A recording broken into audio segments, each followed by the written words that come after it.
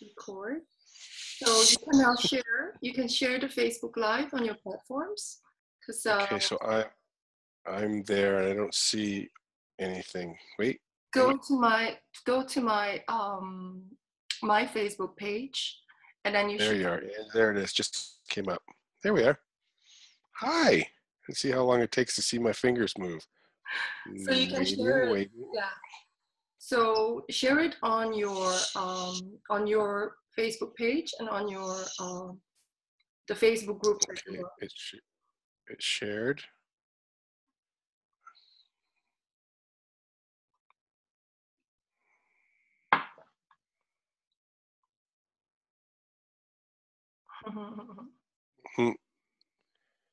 Yeah.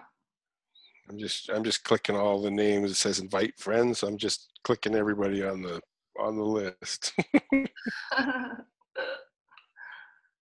Apart from the fact that we gave the wrong time, which is my fault. So, okay, hi Sushaila. If you have any questions, put it in the post box or in the comments, okay? So I'm just talking to people who are on the Facebook Live. Perfect. Thank you. Have you done it? Have you invited your key friends? I hope so. I don't know. I just want to say hi to everybody. This is Angelique Song from the Superwomen Babes Club with Richard Alexander Arsic.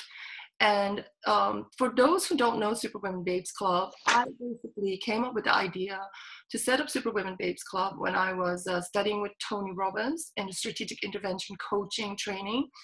And I realized by then that I was very strong in what I call the Superwoman archetype, and that I had no clue how to be the babe, to step into my feminine.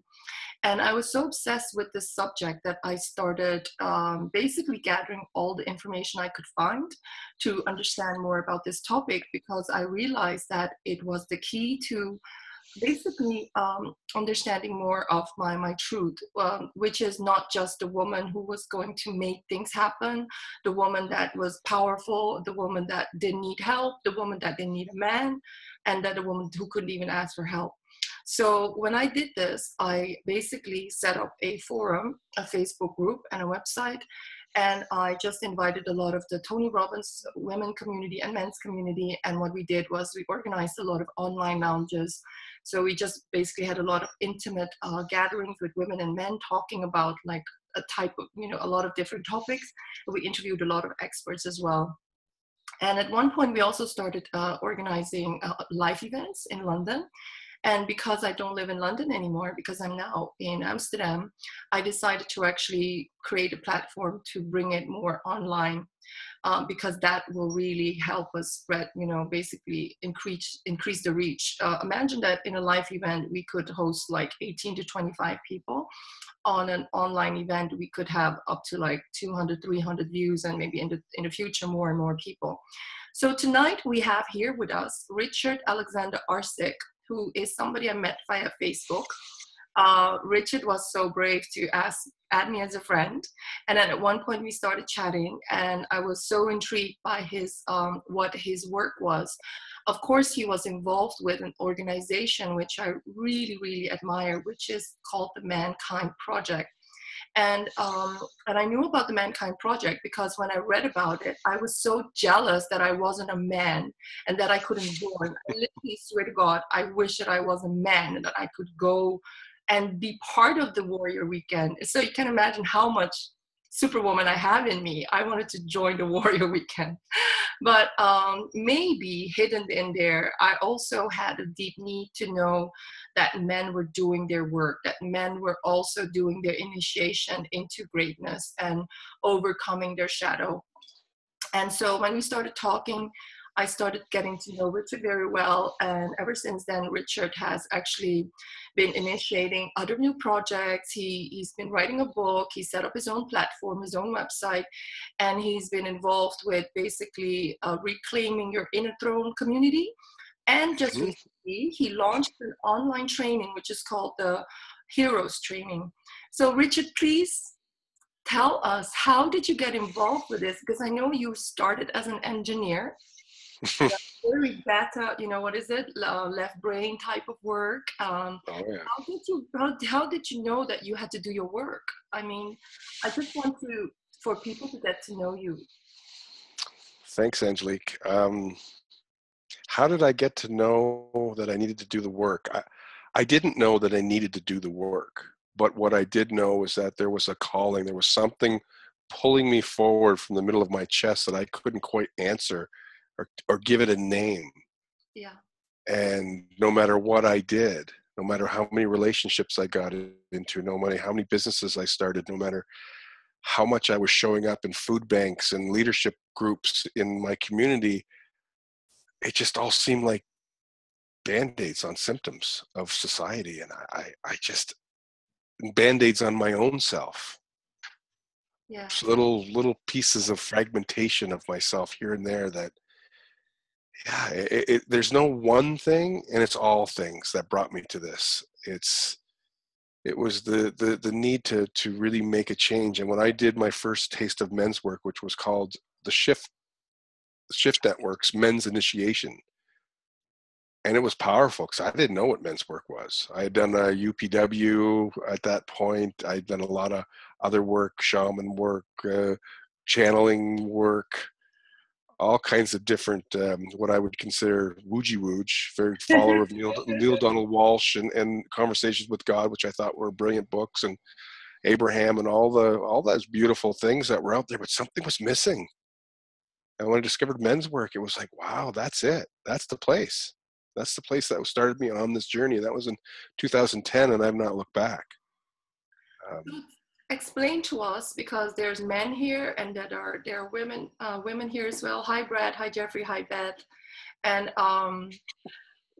how do we understand what men's work is? Like, what is specifically different about men's work? Because the way that I understood men's work was, I read about it when, I heard about the men going into the woods and drumming together.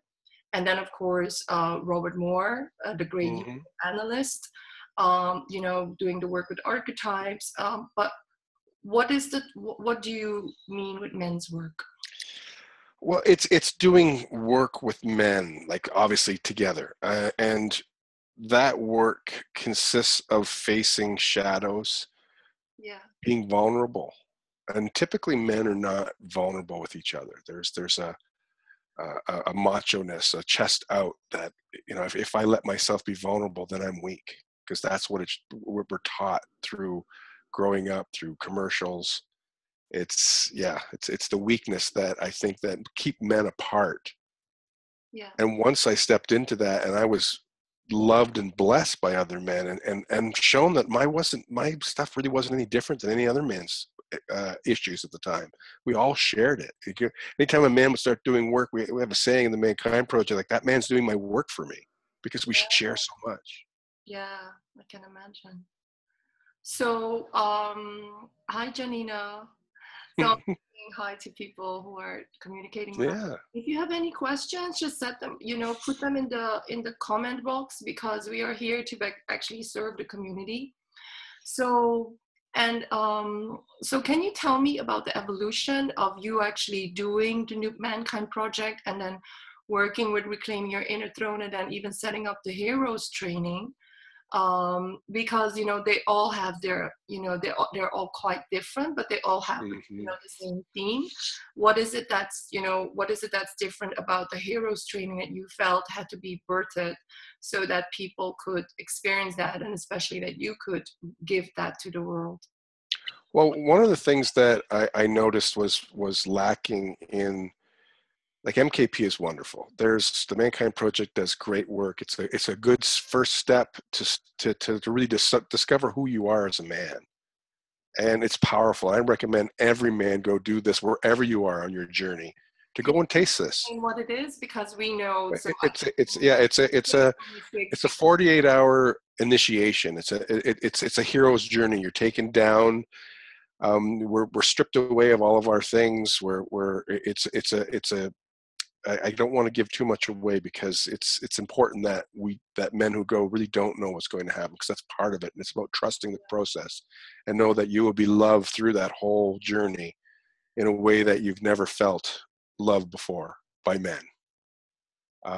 That could be scary. It could be scary, because I'm not talking about gay love or any of those other love. It's just men honoring men, supporting men, mentoring men through the passage of their lives. It's a beautiful program. And then when I got through that, and I met some other people through that whole process, I met Ivan Shellam, who was the original, created the masculinitymovies.com, and then he created Reclaim Your Inner Throne. And I took the course. I was sitting in a virtual men's group with him, and I watched him develop the course and bring all of the angst he was feeling about creating the course in our virtual men's group. Yeah. And it kept asking me to come. Finally, on the third round, I decided to go. And what that one did is it really got in touch with the addictions. It really got in touch with the pieces of myself that I was basically numbing through so many different addictions. And I don't mean just alcohol and drugs and things like that. The videos, food, gestures, hand gestures, sayings, it's all good. A lot of the things that I was doing to stay. Yeah, exactly. It's perfect. All the things that I was doing to stay disconnected from the feelings in the moment. And once I stepped through that and really felt what was going on in my body in a larger way, from that course, my body has become a barometer for me. I can feel what's going on around me and in me. That gives me a much better understanding of what's happening with myself in relation to other people, because I can feel them so deeply now. As I've stripped those addictions, stripped those pieces of myself away that were blocking me from accessing that. And really, they were just false beliefs about myself. So Reclaim Your Inner Throne was a very powerful journey. And I'm now assistant course leader for the last 3 rounds. We're actually in a round right now. We have 12 men going through, and they're at the abyss right now. They're at the bottom of the curve. And it's beautiful, and it's painful, and there's tears, and there's anger, and there's joy, and there's every emotion you can imagine as we go down this journey, because those are the emotions that most men have been conditioned not to have. Yeah. So we're bringing the men back to their innocence, to that time from when they were 3, 4, 5 years old, where the world was just this beautiful place. And where people told them, man up. And they did tell them that. Yeah, and they Don't cry. The girls. Don't be a sissy. The girls would be loved if they showed their vulnerability, and the men would be, basically almost punished, and basically told that they were wrong for having feelings. And, and that's something I intuitively know as a woman, because I've studied this stuff. But I think that a lot of people don't actually realize that is what's happening, and that actually then we pay a big toll for men doing that, not just the men. Oh, we sure do. Yeah. And even the parents say that because they don't want to deal with the emotion. So it's their own stuff coming through and being levied on the child. They don't know better. No, exactly. Yeah. So when we do these healings, we're actually healing 7 generations backwards and 7 generations forwards. Things shift. And that's why I do this work. This is why this work is so important to me, because that man, when he goes through and learns more about himself, he's going to come home and show up differently for his children. And that's where the change that I want to see on this planet is. It's not necessarily going to happen in my lifetime, and I'm okay with that. But the wounds will be less deep, not as deep in that man's children.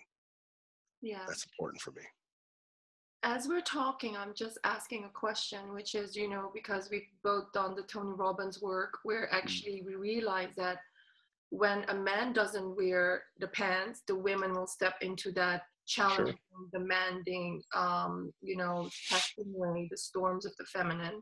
And very often men don't know how to actually be the loving, the king, the positive king, the positive warrior, the positive lover. There, holding the space for her storms. So what is the difference between a man having to be that amazing rock when women, break down and challenge them and push them away, and really all they want is just love, and you guys doing the work where you're actually bringing men closer to maybe their helplessness or their fear or their despair? Can you tell us a little bit? Because Tony is teaching you know, I am the voice, you know, basically to be extremely strong, to lead, to actually be the clarity, Mm-hmm. you know, to tap into the positive voices of all these archetypes. And what is the difference with the work that you're doing? Is it almost complementary, would you say? Well, I think for a man and to stand in that strength and that and be in that place, he has to know what his weaknesses are. He has to know the pieces of himself and really own all those pieces. So the I'm not good enough, I'm not worthy voices that tend to go speak it, whisper in everybody's ears, have to be understood as the false beliefs they are, so that they can actually stand in their power, know when to love and to reach out, know when to say, hey, no, that's a boundary, you're not that, no, with confidence, that you're honoring yourself. And I think what happens in a lot of these relationships is that men don't honor themselves and they give themselves away. They don't say no, hoping that the woman will be the mother to them or give them feed the needs that they believe they have or they think that they have without ever actually speaking them. But when you don't meet my needs, because I've never really told you what they are, I don't even know them. exactly, but I get resentful. Yeah, You didn't do this stuff, and the stories start. yeah, It's about unraveling those stories so those stories are not playing a role in the relationship anymore. It's about seeing that those stories are what they are. They are just a story that are based on something that I was looking for when I was 4, not when I'm 50. I want to be held. Sure, I want to be caressed and I want to be loved, but I'll ask for that. yeah. I'll ask for that for my partner. You know what? I'd like to be held right now. I've sat in groups where I've held men and let them weep and cry like babies on my shoulder and stroke their head because their fathers would never do that for them. And I've held women in the same way, and I've been held that way. Yeah. So it's okay to have those emotions. It's okay to be strong, but it's not about always being this pillar of strength. You know, we're not that. And if we continue to push ourselves into that, again, oh, there she goes again. I got to get into some thing. Maybe I don't want to be in that thing. Maybe I want to cry and vent. Because we are all of those things. We are masculine, we are feminine. And our feminine has been repressed so much over the years that we're unable to be in that space, especially with our women, because oh my God, he's weak. He's not a knight on a shining armor on a white horse type of thing. He's actually got feelings, and he is vulnerable, and he is just a little boy inside. Of course, we know that. And a lot of the time, what like conscious women try to do is try to make a man conscious. And, you know, with men that actually, but we do it in the wrong way almost because we're women and we do not have So, to as soon as I heard you say make a man conscious, I kind of went, exactly. You know, but we try to push them and like say, read this book or come to this course with me. You know, you see a lot of the courses, there's more women than men. mm-hmm. And don't stop. And Don't stop inviting. thankfully though, recently, you know, especially with Tony Robbins' work, you know, there's a lot of men. And I think it has to do with, you know, there's more, the younger generations are more aware that they have to do this work, but now you're coming up with a heroes training, and that's a very different dimension again. Richard, can you tell me what is your definition of a hero? And this is my lawyer side, you know, before we have clarity about, you know, the Webster dictionary understanding of hero, what is your understanding of a hero? A hero to me is somebody who owns who they are fully, all the good parts and the bad parts, but in that space can act from a place of decision and choice rather than reaction. And that's what the hero's journey is really all about. It's about not reacting to what's going on, but choosing your response based on clarity of who we are as a person. Because it all starts here. It's this relationship is the first and foremost relationship that has to be intact before I can go out and really stand with another clearly and cleanly without levying my wounds on the other through judgments, projections. Absolutely. Judgment and projections. And of course, the shadow work, you know, the dragon. Mm-hmm. So basically when we look at Joseph Campbell's model, and we look at, you know, slaying the dragon or befriending the dragon or whatever it is, can you walk us through maybe your course, maybe help us understand what is the call? How do people recognize the call? The men, let's talk about men for now. And how do they not answer the call? Because I want this to be, you know, be very practical for people who are not studying Joseph Campbell, or Right. not studying Jungian analytical psychology.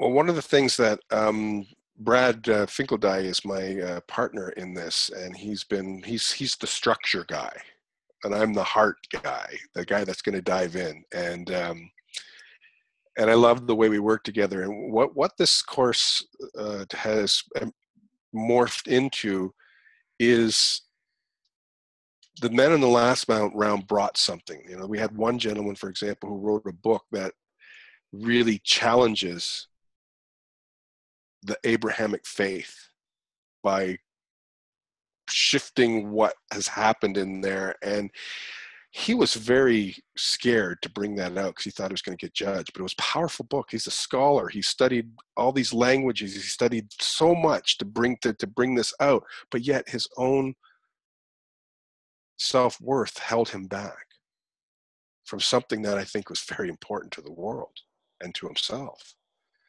And through the hero's journey, through taking him on, what is it that he wants, and opening that and challenging him in a loving way, and then holding space when things got challenging for him along that journey, so that he could actually bring that out with confidence and clarity. So it's in a way, it's almost like a mastermind where we ask men to bring something. It could be a relationship, it could be a new business, it could be whatever it is that they're standing at the edge of and wanting to step into.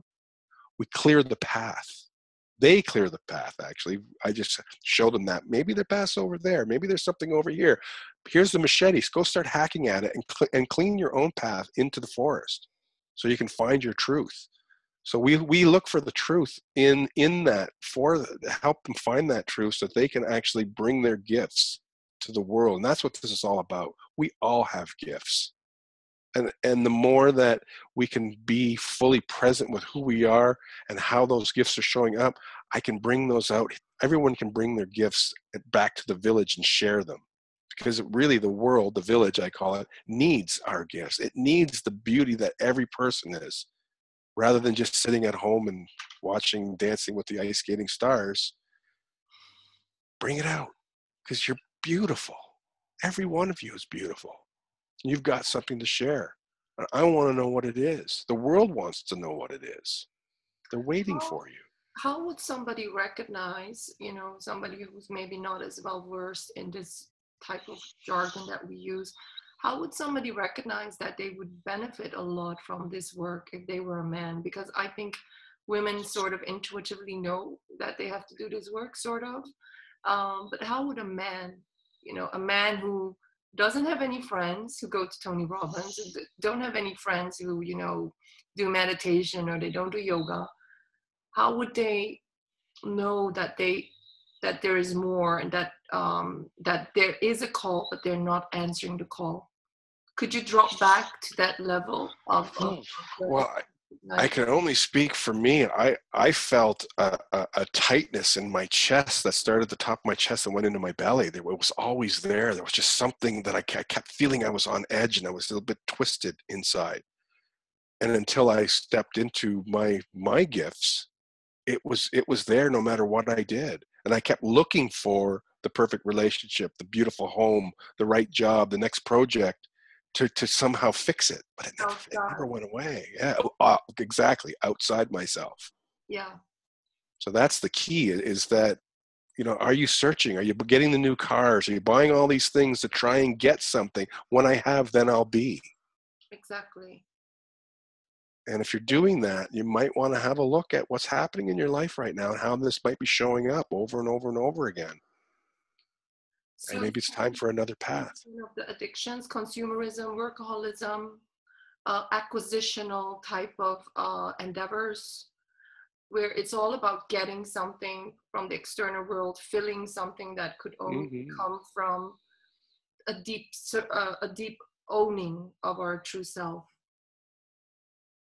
Although, you know, for a man, it's a bit, you know, there are not a lot of role models of understanding, you know, what the true self is, because, you know, we only, maybe we're lucky if we see it, let's say, in a movie, you know, or we hear it in a myth, but then it's so symbolical that we're like, you know, gosh, what, it's that person in the Greek history, or this person in this animated movie, like Neo in the Matrix, and I'm just a regular guy. I'm just a dad, or I'm just a banker, or I'm just like a school teacher, or I'm just, you know, a 19-year-old kid who's thinking, you know, should I be an artist or should I be, you know, a computer programmer?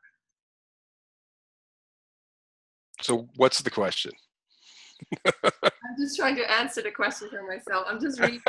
I mean, I can give you my diehard speech that I love to use, where. And after that, I will share what Brad shared. I haven't read it. Oh, Here's perfect. the diehard speech. The diehard speech. So there's diehard sitting at home watching Dancing with the Ice Skating Stars, and he gets the knock on the door. And he goes to the door, and there's the guy standing there with the suit saying, "Oh, diehard, we need you to come out here and save the world. Like, the bad guys are here." And he's like, "Oh, I don't do that anymore. I got the wife, kids. I got the TV's going. Well, get out of here." But then something changes. Something shifts. Something happens to the wife. The kid gets kidnapped. Something shifts in our lives that makes us go, "What the fuck is going on here?" You're referring to Die Hard, the movie. Yeah, the series. It's the same process over and over again, right? I mean, you know, it's the same thing where they come and knock on the door, right? Willis. Yeah, Bruce Willis. Yeah. Okay, I didn't see that movie. Again, There was like 3 or 4 of them, wasn't there? I don't know how many there was, but so he goes out and he starts doing what he does best, which is, well, in his case, it's killing people and getting to the root cause of whatever it is that's really bad out there. And he's hanging by a thread, and he's just dying on the edge. He's almost dying, and I'm sitting there watching. I'm gripping my seat and everything, and I'm going, "Holy fuck, you go, Geihard, go, brother!" And I can feel it viscerally moving through my body. The feelings that I'm watching this guy elicit in me. Mirror neurons. And I want that feeling to be in your life. I want that to be the feeling you have about your own life. Like, yeah, let's go. Yeah, it's going to be challenging. Yes, it might hurt, but wow, look what's there waiting for me as I make those changes, as I step into that uncomfortableness about who I am, as I walk through that door that was never there before, but suddenly it's there and I got a key and I can open it into something new, something different, something I know more about myself that I can now share with others. And that's the gift of who you are. And every hero's journey always ends with the hero coming back and sharing those gifts. And then the next cycle starts. It's an ongoing cycle. The circle never ends. It just keeps going. It's a spiral. Every day is a hero's journey. Me coming on this call was a hero's journey for me because I'm scared shitless. I don't do this all the time. So I got butterflies in my stomach, and I don't know, am I saying the right things? People are going to judge the shit out of me? I don't know. And you know what? I really don't care too much either, but I do want people to love me. I do want people to come to the course and really discover more about who they are. And, you know, I'll live if they don't. The right people will come to you. Brad was sharing, I think he was responding to my Hi, Brad. He was saying, I felt lonely. So basically when he understood that there was a call, I felt lonely. I felt I could do better. I knew I was more than who I was currently being in the world, but scared to be there. And then Beth from the US was sharing that as a parent, so I'm just gonna read her words. How about parents? Any words for me and my 18-year-old son? That has nothing to do with him. I see these patterns. He has so many gifts he keeps hidden and happiness at bay. So is there something that you could say to like the single mothers who are working? Yeah, I can, because I was in Portland a few months ago. There's a dear friend of mine who works with parents and their children, and he asked me to come to one of the meetings, and it was amazing because I was watching everybody speak to how their son needed to be this and their daughter needed to do that, and and that they just weren't talking. They weren't being what they wanted them to be. And I kind of listened for a while, and finally I said, what I've learned in men's work is that if I want a man to open up to me, I have to be vulnerable, and I have to come in and enter their vulnerability with mine. So whatever you want from them, you must give them.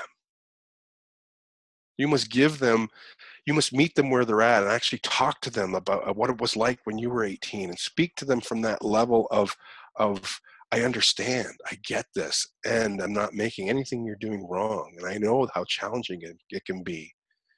And to be in that place, and maybe throw an anecdote of what it was like when you were 18. Be vulnerable, even if it was something that wasn't so good. He's going to see you in a different light. He's going to look at you and go, wow, you're not this being that I put up on a pedestal all my life. You're actually a human too. Can I say something? I can imagine that if a mother shares to a son, that it's very different than when a mother asks him to connect with a group of men, and then he has this group of men that are sharing as a man. Mm-hmm. Because a woman can never have the experience of a man, and I don't agree. Other people say, because there's so much research, men and women are different. We are different biologically, our hormones are different, our brains are different. Of course we are. And I don't want to disagree with you, but that conversation has to start somewhere. Yeah. So it comes from that conversation, from that meeting, yeah. at a level. Then it can maybe, well, what about this group? I heard about this Mankind Project group. They 18 and up. Maybe that you might be a really neat weekend for you to go and experience that, because now you've opened the channel. Without the channels open, you can tell them all kinds of stuff. We can go into the differences of what they are, but if they're not hearing any of it, it doesn't really matter. And it needs to be experiential as well. Mm-hmm. Yeah. So I'm thinking, actually, it's very interesting what you said is like, really, my question was, how do we distort the hero's journey by not taking it? And you were talking about a lot of endeavors that people think are the hero's journey, which is all these external projects, but couldn't it be that actually when you are doing a project, that you are actually in your own hero's journey, but that you don't know that all the obstacles that are appearing, that actually they are part of basically the archetypes that you need to own, and to actually reclaim your shadow and all that important stuff that we need to do when we get to meet, our dark side, our light side, our power. Do you see what I mean? So let's say somebody is not doing the hero's journey consciously, but let's say they set up a company, or they undertake, let's say they decide, I'm going to run a marathon, whatever, everything that appears in front of them. What I'm trying to say is, maybe people cannot avoid their hero's journey. They're going to be on it whether they want it or not. Oh, sure. And wouldn't it be cool to be on if you were consciously rather than unconsciously? And I know that one of the things that we do on this hero's journey is on the second last meeting, or is it the last meeting? Sorry. We actually get from the work we've done, we find out what the vision and mission is for each man and woman. Mm-hmm. Because when we have a clean idea of what we're here to do, and it might be a very lofty goal, because usually a vision is something that's never going to occur in my lifetime. Mine is, I co-create a world of awakened men through healing, I should say awakened souls, through healing myself and sharing that journey with the world. So it's a very lofty goal. Everyone's not going to be awakened in my lifetime, but what I do to service that is my mission, and my mission is to share that with the world. And I'm sharing myself with the world more and more all the time through these courses, through this online media right now. And when we have some clarity about what we're here doing, then suddenly the things that we are doing can have a new meaning. I'm not just going to work to do this. I'm going to work because, wow, I'm creating something here, and seeing that vision and how it can suddenly shift and morph into something much larger than just going to work every day. Yeah. especially if you're starting your own company and you have a belief in it. Now, if you're starting your own company just because you want to try and really make a lot of money, well, you know, it's kind of cool to make a lot of money. Are you going to take all that money and give it to charity? Okay, it might be nice too to put some more band-aids on symptoms. Or I'm doing this because the world needs this product, and I realize that it's going to change lives so dramatically. And from that, I can start to look at how I can help other ways in changing life. Because now I've got so much excess of money, I can show up differently in the world to help other people maybe start their own projects and get involved. There's so many things we can give back to. And it is all about giving back. It is about showing up fully in the world. When we're talking about the subject, I came up with a topic, which is the secrets of a man becoming a hero. And I felt that, you know, and I wasn't really sure what I meant with that, but I was like, God, I would like to know what the secrets are of a man who is becoming a hero, because I think one of the things that is painful for a woman, and especially for, you know, intimate partners, or, you know, we as girlfriends or wives or mothers, or we want to understand our father, you know, our brother, the man we love. But at the other side, men don't, you know, it seems like, you know, the percentage of men that can actually voice it in that type of vulnerability at the same time empowerment is quite small. So can you maybe talk to us a little bit about, you know, what have you learned about the secrets of men becoming a hero? If you were to do a TED talk on the secrets of a man becoming a hero, what would be the bullet points? Go within, look inside. It all starts in the core of our beings. And really look at the false beliefs, and those show up through feelings. How do you feel when your wife asks you to do something? How do you feel when your father says you're not good enough, or you didn't get blessed by your father? How does it feel when somebody cuts you off on the road? What goes on in your body? Really starting to be conscious of the feelings that show up in our bodies, and then the actions or reactions that occur in us once that happens. So I know, for example, and this is my work, when someone cuts me off, I get angry. I mean, well, not a big deal. No one got hurt. I want to tell a story. I can feel it already coming.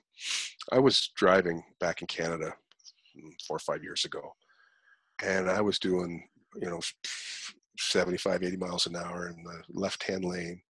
And this guy came flying up behind me. He's flashing his lights like to get out of the way, but there's cars all on the right. I can't, you know, and he's right on my tail. So finally I get angry, and I go really fast, and I pull over, and he goes shooting by, and I'm like, and I'm driving fast too now, and he's driving fast, and I'm angry because I dated these men, to be honest. yeah, you wanted me to get out of the way. Girlfriend next to these men in the car. Yeah, having road rage. And then all of a sudden he went shooting across all the lanes, and then went off on one of the side, like the exits. And I was like, yeah, you asshole, and I'm driving. All of a sudden it hit me. What if he was racing to his dying mother's bedside, bringing his child to the hospital? It shifted me so much in that moment. And it was my mind that shifted me. It wasn't really anything else. I could have made up all kinds of stories about that. I could continue being angry, but the mind is powerful. So that story that I tell myself about what's going on around me is the key, because it's the story that's going on inside of me that I'm projecting all around me. So if I don't like all these things that are happening, it's a good chance that those things are probably showing up inside of me, and I don't like them. That's why I love Donald Trump. Excuse me, I know that that's not a really good thing to say. He's showing the world what a fucking asshole looks like. A moron that has no skills at he just reacts to everything around him. We created him. I know that. And he is actually going to show, in a lot of ways, he's going to save us from ourselves as we dive in more into ourselves and go, wow, that's actually in me. He is actually in me. And I get to watch it play out in front of me. Not some polished man going, saying all the right things and speaking just the right way and just doing it. Doing what? Being a mannequin? So there's some good things there. And I don't want to get into politics because that's not what this is about. But this place of knowing ourselves and really getting into that work that is challenging, because there's dark stuff in there. That's where the shadows come from. But our shadows get alchemized into gold because they become our greatest gifts. I really, from the work that I've done with the shadow, with mostly constellation processes, because that's a different type of energy work, the shadow will not shut up if you do not give it the space. And when you give it the space, actually the shadow becomes such an untapped source of power and creativity. So I always, so of course, from my love affair with Jungian analytical psychology and, and understanding the archetypes and what the shadow stands for, the shadow is not just darkness, the shadow is also light. Oh yeah. You can't have shadow without light. Yeah, and really we cannot exist without the shadow.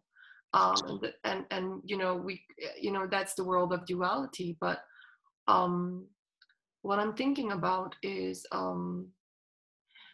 you were talking about how difficult it is. I mean, isn't it more difficult if people don't do the work? I mean, it's like temporarily difficult in a type of challenging way. You're paying for the course, you agree to show up, and then you agree to basically in a safe space to be asked a lot of like difficult questions that you would never go under if you were in a like comfort zone, right? But yeah, you're not going to have it out at the bar with the boys. That's for damn sure. But if you weren't going to do that, wouldn't life be much harder? So I want us to compare what is actually hard, right? It's like some people say, I'd rather be, what is it? I sometimes said it when I was young. I wish I was like a blonde surfer and I didn't know anything. Like no disrespect to blonde surfers. I just thought my life would be easy if I was a surfer girl. And that was all I wanted, just to be on the waves and not to think. But actually, I think a lot. I question a lot. I do a lot of the work. And you are on the waves. Yeah, I don't know. Maybe I am. But what I meant is like, but actually, when you compare what doing this work temporarily is with you guys, is 8 weeks. It's 8 weeks. Yeah. Yeah, 2 hours a night for once a week for 8 weeks. Doing But that I just want to add, and the thing that and we'll get back to that, and I just want to say that one of the things that I cherish in this work is that I love Tony Robbins. I love a lot of the work that's done, but it ends. Unless I'm willing to pay huge dollars in the continued coaching and whatnot, and typically it's fear-based motivation, and that's not something that we use here at all. We continue having a group. The groups meet every 2 weeks after, so they can continue, because it's never over. It's a process that keeps going on. So if I've got this safe group that I've just spent 8 weeks with, I can continue to do that work. We can, because I have that familiarity, and we continue to grow together as a group. And as life challenges come along and life celebrations come along, it's a place to keep peeling that onion and doing the work. But as far as the comparison, wow. I mean, comparison might be a person who's working 12, 14, 16 hours a day because they need to keep going, and they need to, just because if I stop, I'll be overtaken, or I won't be good enough, or all those little voices that are going on in the head that drive me, keep driving me, and suddenly I'm like, guys, a heart attack at 40, or a miscarriage, or some disease in the body that shows up from all the stuff that's going on. I believe that this work actually unravels the disease, because a lot of the cause of the disease goes back to our childhood, and that's where a lot of the wounds are that we look at. And so much time is spent trying to reject that and push those pieces of ourselves away that we don't, through alcohol, through drugs, through eating, through socializing, through the media, multimedia, all the different ways that we can stop being present with ourselves. Those pieces are the ones that are screaming out to be loved. Those are the ones that the little boy was dying to be seen, at some social functions. A little girl who put on a nice little dress and wanted to be pretty, and everyone said your hair was ugly, or whatever it was. There's all these different things that show up in our lives that created this stuff, and we can bring those disowned pieces back into us and not reject them because they're part of us, and embrace them and love them. See, a lot of the courses out there just say, oh, just let that go. Just move into the next step. It's always going forward, always going forward. You know what? In order to go forward, we got to go back. We got to embrace those pieces. We got to bring all those pieces home. And in shamanic work, they call it soul retrieval. And it's true. It's about bringing those pieces back to us so we can be whole. It is about being whole. I can't be whole if I haven't embraced those pieces of myself that I've hide, rejected, or denied all my life. And that's the shadow. It's almost using the archetypal model of Robert Moore, right? He works with the 4 archetypes. It's like you cannot just pretend I'm a warrior, or I'm a king, or I'm a child king, that you become despotic. But because you haven't looked into your shadow, you haven't looked into your warrior, you haven't looked into your lover, you haven't looked into your magician. Well, there's 2 sides of each archetype, right? Yeah, and then when you have the childish side of the archetypes, and then you have to integrate the 4 archetypes, and you have to evolve them from a childish pattern to a more mature pattern. And that is when the shadow could be the beautiful, inspired lover instead of the addicted lover. Yeah. The shadow could be the benevolent, non-violent warrior, rather than the angry man who is always angry, the warrior who thinks it's all about the world making him angry, so yeah, I know that completely this work is about responsibility and about doing it in the safety of, being held by men who are showing it through their journey and through their, basically commitment to working with men and women. What I found very encouraging was the videos, the testimonials of your first group, that a lot of the men were talking about their partners, and that their partners really, A, supported them, and B, their partners really started discovering more depth in these men, that these men sort of like, I don't know whether flourish is the right word, but they started to, how would I say it? It's like these men started discovering more about themselves, and in that sense started having a deeper bond with themselves, and thus with the women in their lives. But that's just the beginning, right? The women, right. Well, that was an unintended impact. Of course, yeah. Because it's not a relationship course, but it is a relationship course. Because all relationships start with this. So if I can be cleaner and clearer with who I am, it just stands to reason I can actually be that with my partner, because I don't have to fear saying something to her, because if I speak my truth, and I used to do this a lot, I wouldn't speak my truth because I thought I would lose something. I wouldn't be loved anymore if I actually spoke what was going on for me. Yeah. And then that whole piece starts to bring everyone together, because truth, well, saying truth will set you free. Well, it really does. And that's owning who we are. And it can be messy, and it's beautiful, and it's all those things. And when 2 people are experiencing that together, wow. When the compassion is there, and the love is there, and the challenge is there, and the boundaries are there. It's all parts. It is the king. Can you explain to us what is the decision to actually bring women in as well? Because I've done the Women Within work, which is the counterpart of Mankind Project. And I experienced it as very powerful to meet so many women, and in the United Kingdom of all places, Mm-hmm. There's a culture of, keep calm and carry on. Basically, people do not discuss things. But in the women within community, I experienced a lot of English women, basically facing their childhood wounds, and so I had to go there too, and all the baggage we carried with us, and how we could basically be more of ourselves, listen more to ourselves.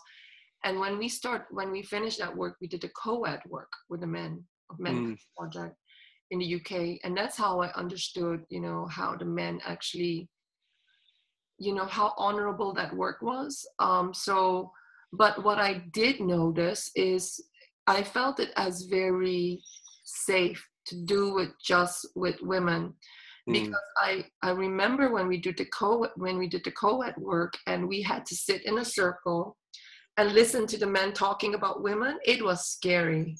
Sure.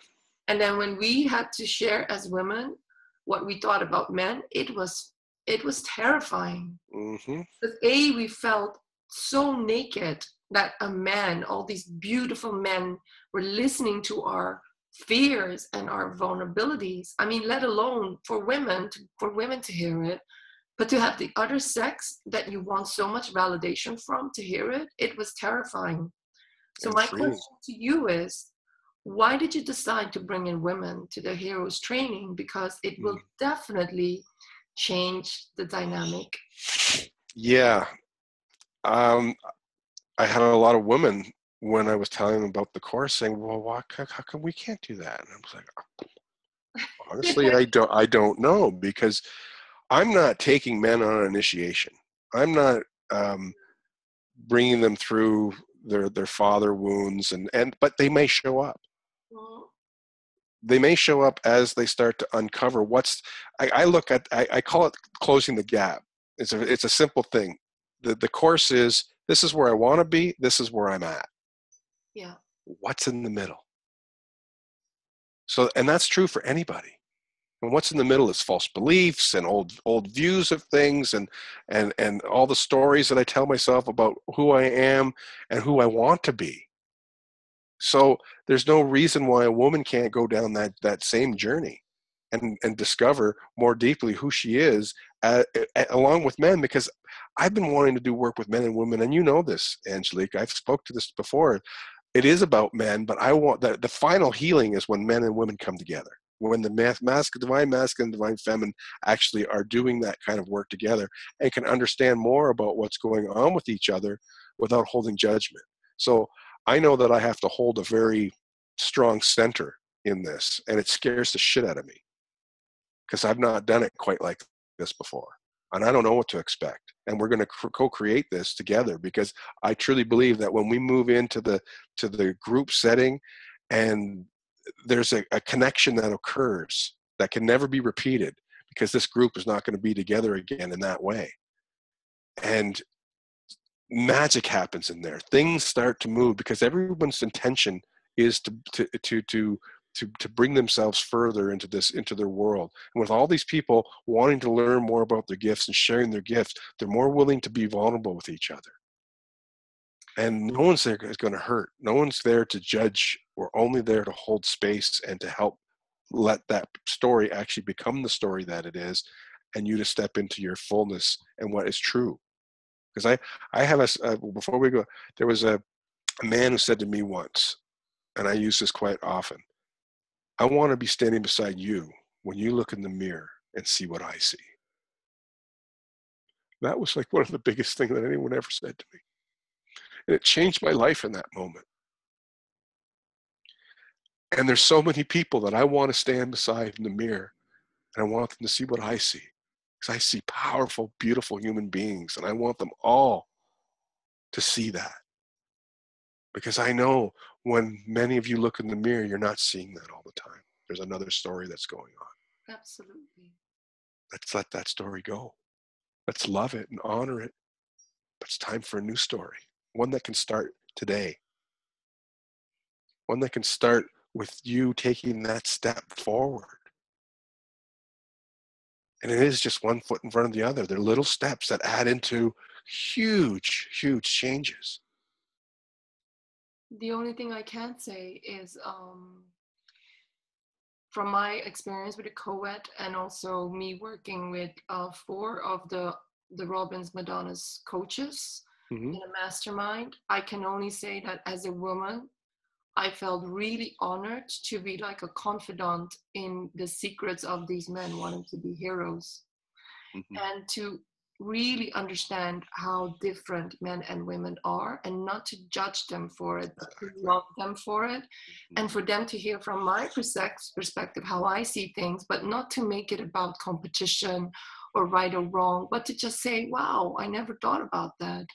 Yeah, And to also know, but that, you know, that a lot of our hero's journey challenges will be also with, you know, the other sex, sure. you Oh know, yeah, with ourselves, but also with, probably a good chunk of it actually. absolutely. And a lot of the things that we think about happiness is projected on the other sex, you know, Hmm. the person that will Yeah, complete me. And then to see fix me. people are, you know, just as human, or just as wounded, or just as, you know, imperfect as we are, and that they are doing, you know, their work at their own pace, you know, that must Mm, be super powerful. yeah. Yeah, yeah, Well, the group, it's complete. One of the things we ask everybody at the very beginning is complete and utter confidentiality about what happens in that group. absolutely. All the episodes are recorded and they'll be housed on a secure website that only the people that have access to it can get into it. There's a forum there where they can continue to answer questions and bring questions, and they can cross talk with each other around what's going on. Maybe someone else has an insight. I don't have all the answers, that's for damn sure. But that other person over there, John, who's just sitting over there, suddenly he might have the answer to Beth's issue that's happening in that moment. And that's the beauty of the circle, because when we sit in circle, I get to see everybody's eyes, and we use Zoom, so I do get to see everybody's eyes. And the beauty of the circle is I can also see you're behind you, and you can see behind me. And I can't see what's behind me. I can't see my shadow as well as maybe you can. So I want you to say, hey, listen, this is what I feel going on for you right now. Who better to see my shadow than someone who might already have a piece of it themselves? We've got this saying again, another mankind project, that if you spot it, you've got it. Yeah, And so I want everyone to look past what's right in front of us and see that darker piece, so we can all heal from that. Because when the light is brought in, that's when the healing occurs, and we can actually see it. If I can't see my shadow, I can't do anything about it. It just leaks out of me um, unintentionally, and that's where all the damage happens. what I remember from the Mankind Project, and I think, you know, the shadow work is such a fundamental piece, and basically, especially for the people that believe that they're doing something good to the world, because they're sort of like, if you don't own your shadow, you're going to actually create more polarity and more disowning of your wholeness. But what I loved about the co-ed work at Mankind Project was, what I remember was, when a man would challenge a brother, challenge another man, Mm-hmm. if you challenge another man, you have to say, this is what I see, and this is what irritates me. That's called a I clearing. own it too. I Yeah, own what I hate in you, what I want to kill in exactly. you. I Yeah. have it in me too. And imagine that men and women would talk to each other like that. Like Mm-hmm. you know, I was telling a friend the other day that I had a dream about him, and that the dream was pretty scary for me and amazing. But he basically told me, Angelique, you're seeing through your filter. He didn't see it as a judgment. He didn't see it as something, you know, Angelique is blah, blah, blah. He just said it, you know, he just told me about how the psyche works. And to me, that was like, wow, you know, it took away the whole charge Mm. of this whole conversation. Instead of talking fighting our shadow in projection and judgment, is owning it, and then coming to that understanding that when we have that clarity, we are present. It's Yeah. the I only mean, way to become present. if I can come to you owning my feelings and saying, wow, this is what's happening inside of me right now. There's a thing with, I think it's nonviolent communication or something like that, but it's where I come to my partner and say, this is what's happening inside me right now. And what I heard you said was, Yeah. and this is what came up in me. Can you tell me what you really said? Because typically what I hear and what I make things mean usually has a lot to do with what's going on inside of me, not so much about what's being said by the other person. Yeah. Just so to get that clarity of what do you mean? And clearings are amazing pieces of work where I get to talk about the data. What was the data of the interaction? Well, he called me an asshole. Oh, okay. Anything else? No, that was it. How did that make you feel? Made me feel, I was awful. I don't like being called asshole. I like being called names. And I get to, and what kind of a person does that? Well, an asshole does that. A person who doesn't think right. And I get to release all this energy, because that's really what it is. It's the energy that I'm carrying around that particular, it's my reaction to that man calling me an asshole is really what's at stake here. That's what's coming up in me. And once I can release that energy, then the question is, how's that person or how's that man a mirror for you? And then the guy stops, and if he's clean and clear enough, he'll go in and say, wow, my dad said that once to me when I was young, and it really affected me, and I just relived it all right here, right now. Wow, thank you for showing me that. And usually at the end of that, the two guys are hugging and loving each other. And I always add, though, at the end, to the man who's being cleared with, is if any of this sticks, you might want to have a look at it. You might want to look at why you called this guy an asshole, because it's really not about him, but I always got to leave a little piece there, because there might be something in there for him too. But it's it is interesting how owning our reactions to whatever's going on is key. It's freedom. It is freedom. It is freedom. So about the women that would like to join, is there something you would like to share with them? I mean, I know you as a person, as a friend, as somebody I love and somebody I trust. But the women that don't know you, I mean, how do they know they're gonna be safe with you? I mean, like, what are the things that you put in place? That's a good question. I don't know. I honestly, I know that through confidentiality, through when I sense something that shouldn't be going on or being said, I will jump on it and ask it to be reframed, to be looked at. My deepest desire is that we're not using, bringing in our gender, our gender issues in, and making women wrong because they're crying too much or whatever is happening. I'll do my best to hold the space with integrity and love, with a big heart. I think the main thing would be to understand that when, because I studied a lot of the feminine initiations, because men and women are initiated in different ways according to the Jungians, and of course, I don't know what it is reality, but when I was studying it, I sort of attracted these initiations into my life. So the myths about female initiation are about the underworld. So it's about sexuality. It's about, basically being seen, basically, if you look at the Greek myths where Persephone and, basically what happened, a lot of the wounds are about, are about gender and about sexuality and becoming a woman. But also, I think more recently, there are, I think I would say, call them modern myths. And they're probably less predominant from basically what we know as the ancient cultures. Because I think the new myths that we have is women that don't know how to be vulnerable, that don't know how to trust men, that don't know how to surrender. And that is the work I want to do with Superwomen Babes, which is really helping women and men understand these challenges that we all face, that are, that we think is about the other sex, but it's not about the other sex. It's about ourselves. Right. Yeah. Sure. Yeah. Yeah, I get that. It's challenging. I'm grateful you're doing that work. And I really don't, this is not about an initiation. I am not initiating anybody into anything except maybe deeper into their own lives. I'm not taking the boys from the village at 13 and bringing them out into the field or out into the jungle to kill lions, or taking the girls, whatever the woman's initiation is. This was not what it's about. This is about just stepping more fully into your lives, and maybe having some work through Angelique might help you step into that more fully. I think you have a guest. I saw that person in the window in the back. Yeah.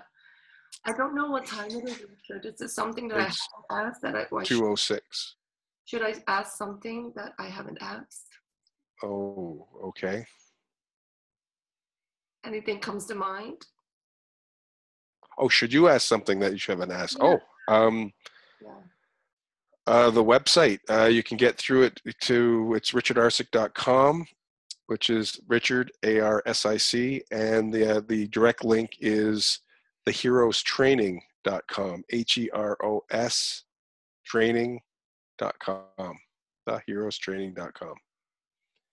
And there's sign-up information there. If you have any questions, you can email me at support@richardarsic.com.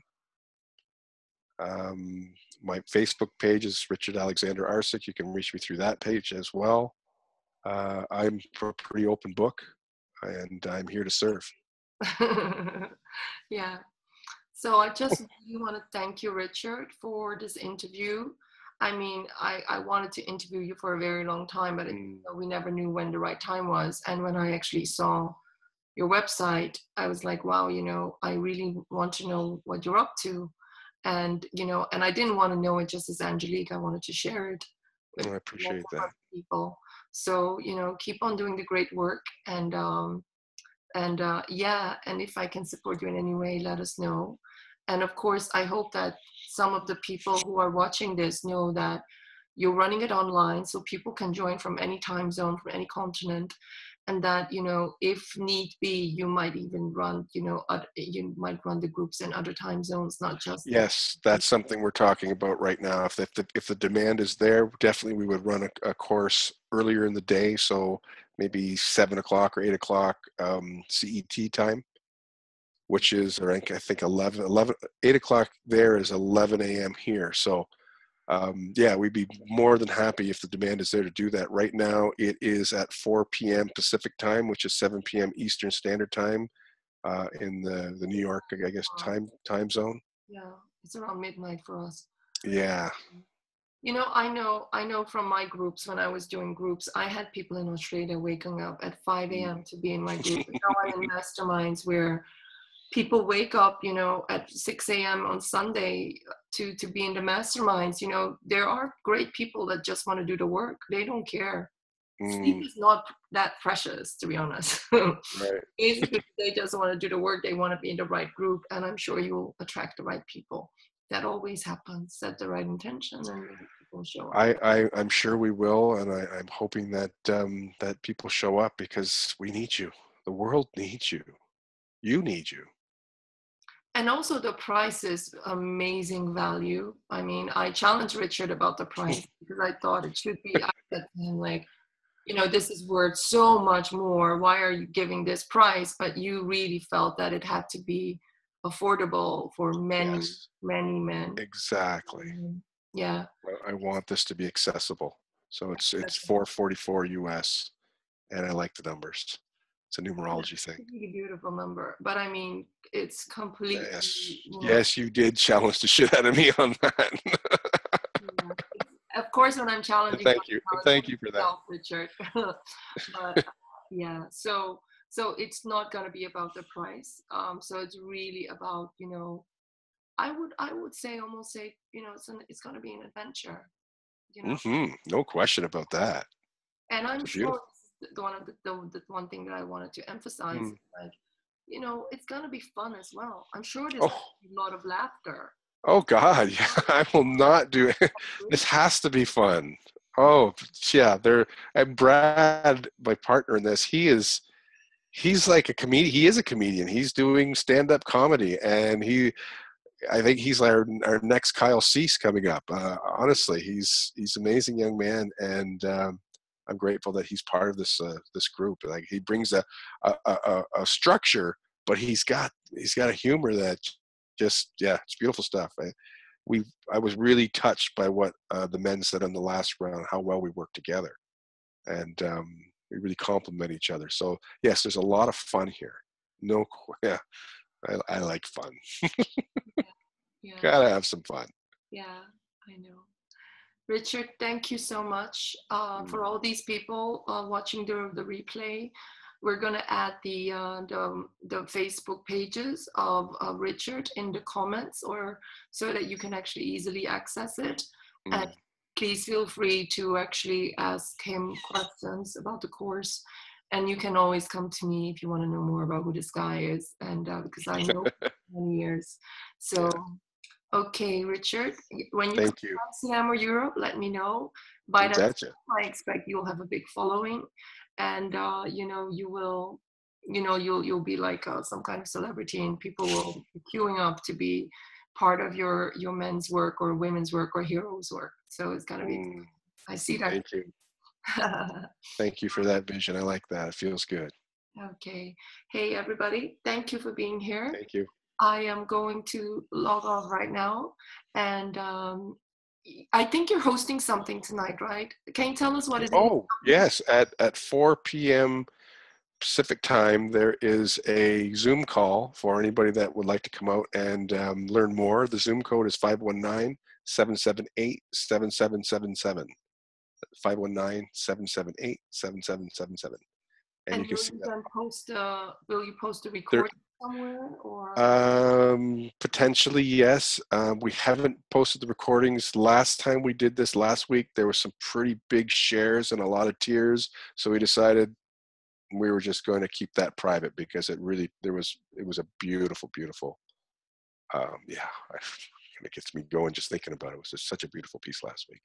Okay. So chances are no, but please be there if you can. It's again, it's 4 p.m. Eastern Standard or Pacific time, 7 p.m. Eastern Standard, and it's on Zoom and on my website there, or on my Facebook page. There are event there should show up for it. So come on down. Great to have you. Just share it on my page, on my Facebook page. Yeah. Sure. Okay. Thank you to everybody for being here. I look forward to the next interview. I have a few people lined up. For some strange reason, I have amazing men all the time as guests. It's not that. That's what you're attracting. I know.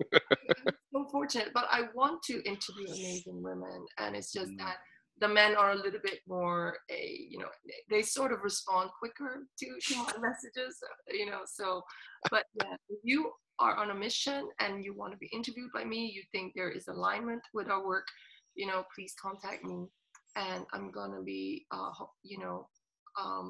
going to upload this on YouTube and share it with you so you can. Beautiful. Thank you. Okay.